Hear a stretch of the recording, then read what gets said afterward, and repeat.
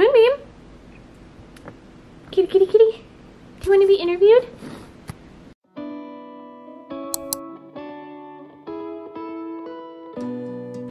Dark is a fair way to describe the Pacific Northwest. Under a nearly constant cover of clouds, and forests so dense they can block the sky, dark is our normal. There's also a plethora of dark tales to be found here as well. Welcome to Weird Washington with Unusually Horrid.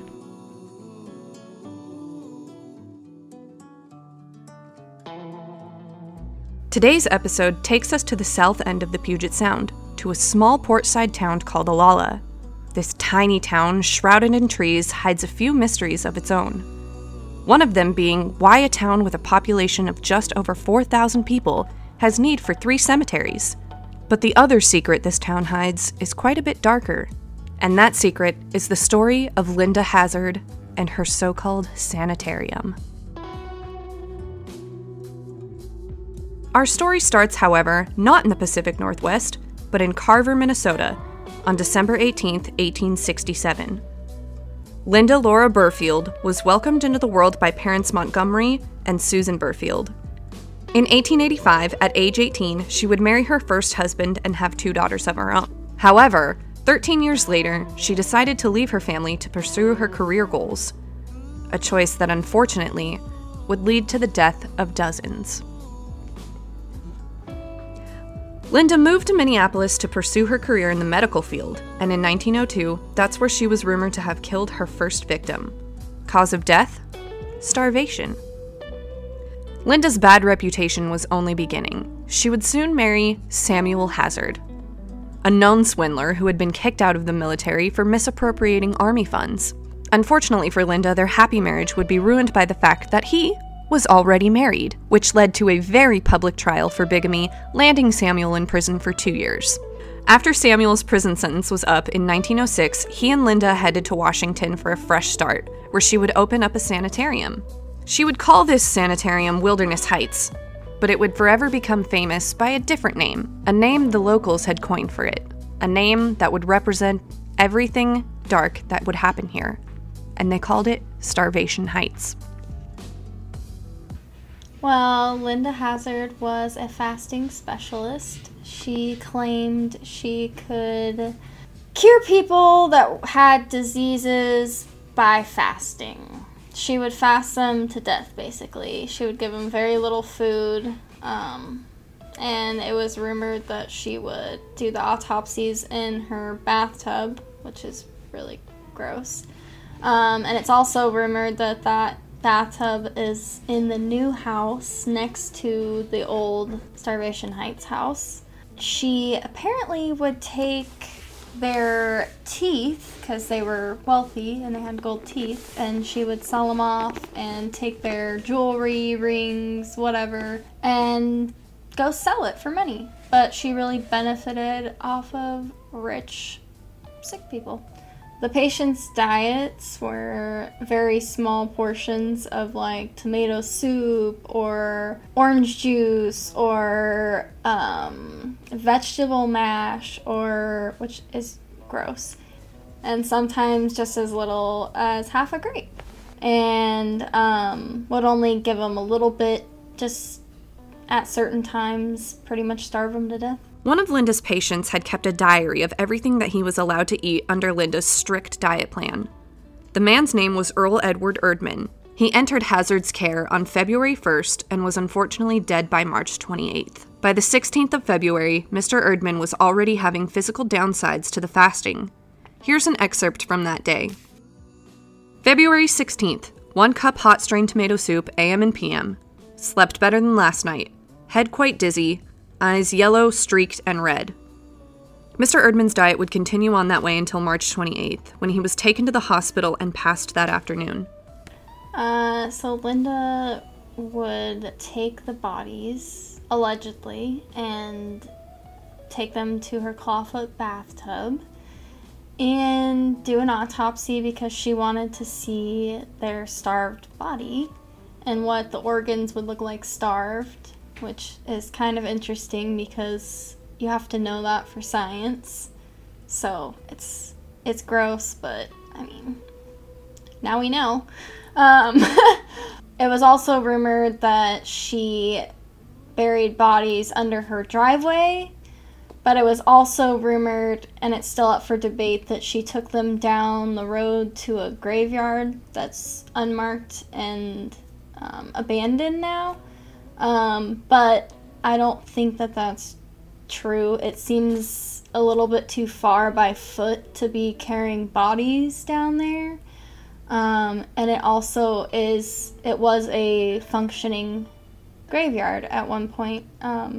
So it's not like she could just take bodies down there and like add stones and nobody would notice. It was a recorded cemetery, just not, it's just not anymore.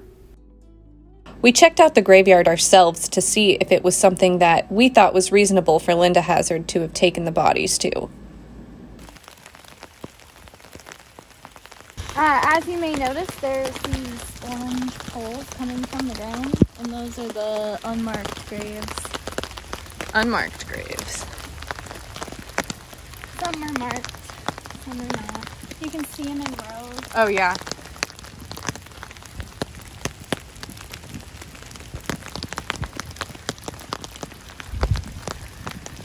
What'd you do today, Nikki? Oh, just hiked in the middle of the woods to go to an abandoned cemetery.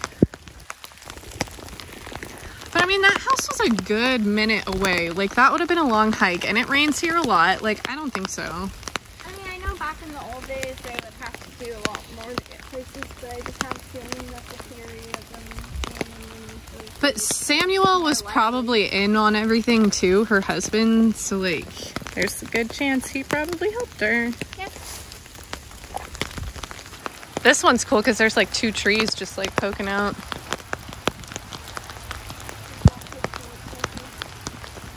Am I on someone? No, those poles will just trip you, dude. I usually lay out okay, but it's because of the season change colors, they're kind of hard to see. Oh, gotcha. Yeah, because even that one in between the orange leaves. I couldn't see that one until just now. Yeah. I just don't want you to fall. It fell in between the times that I was coming here. This tree fell in between? Yeah. And this is the place that a friend claimed that he was, like, cursed, or what's that called? Like, Possessed? possessed. Yeah, he had scrapes on his back, and it was really weird. Like, super weird. So, growing up in the area was a lot of fun. It was really quiet, but really pretty, really peaceful. You could go to the cemetery at night, and it was a fun time to show everybody and get spooky. One time we were there, and one of our friends, it was a group of us, I think some people hadn't been there, but most of us had, and one of the kids that was there claimed that he was possessed. So basically what happened is he had been over by a tree and somebody noticed him. So I don't know if he was like leaning against a tree and scraped his back or what happened, but somebody noticed him by a tree and he was acting really weird, and we ended up leaving because somebody got spooked. And that night, 2 of his friends took him home because he was scared and felt funny and had 3 scrapes on his back. I don't know. But they took him home and claimed he was acting really weird all night, and then took him home and nothing ever happened. But he was also very dramatic, so who knows? After visiting the graveyard, we got back in the car and drove up the hill to see where Starvation Heights would have been. We don't have to turn down. That's not even right. If you look deep in the trees, you can see the remnants of the old Sanitarium house. Although mostly you can just see the new house. We also tried to get a good view of where the rumors say that she would have buried the bodies on the property.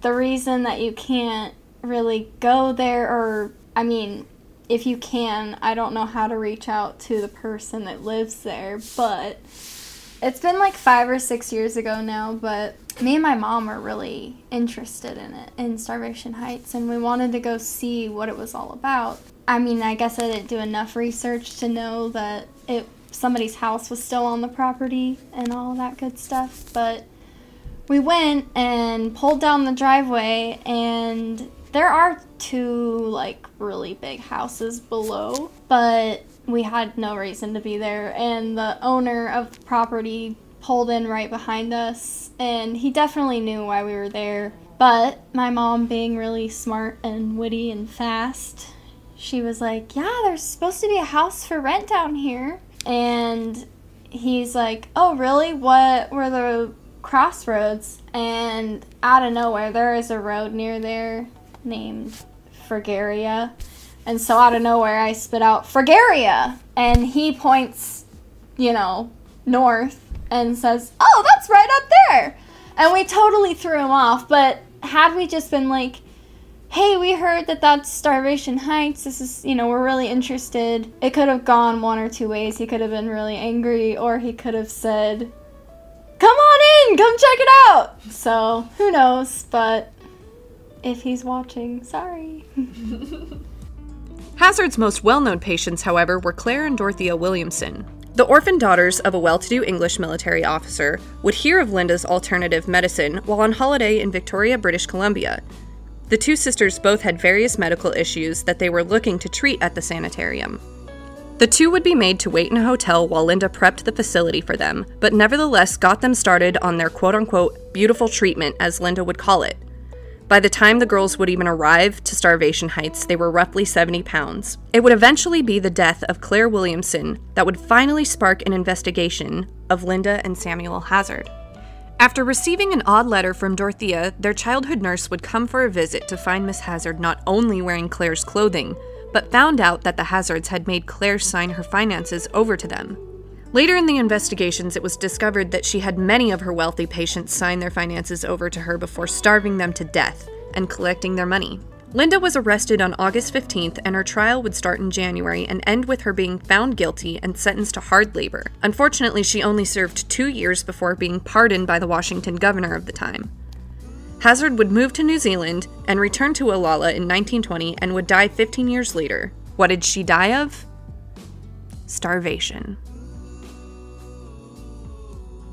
In a tiny town with a not-so-tiny history, it really makes you wonder what could be going on in your neighborhood, right under your nose. Thank you for watching today's episode of Weird Washington. If you enjoyed today's episode, don't forget to give this video a like, and leave a comment if there's anywhere in Washington that you want to hear about. Thank you again for watching today's episode, and have a good day, have a good night, have a good life. Okay, bye! There's a jellyfish! Look at him! I got a seal on my last video. Well, it's not in my video, but I got it while that's so cool. I got a jelly! Look at him! He's just hanging out, looking for a snack.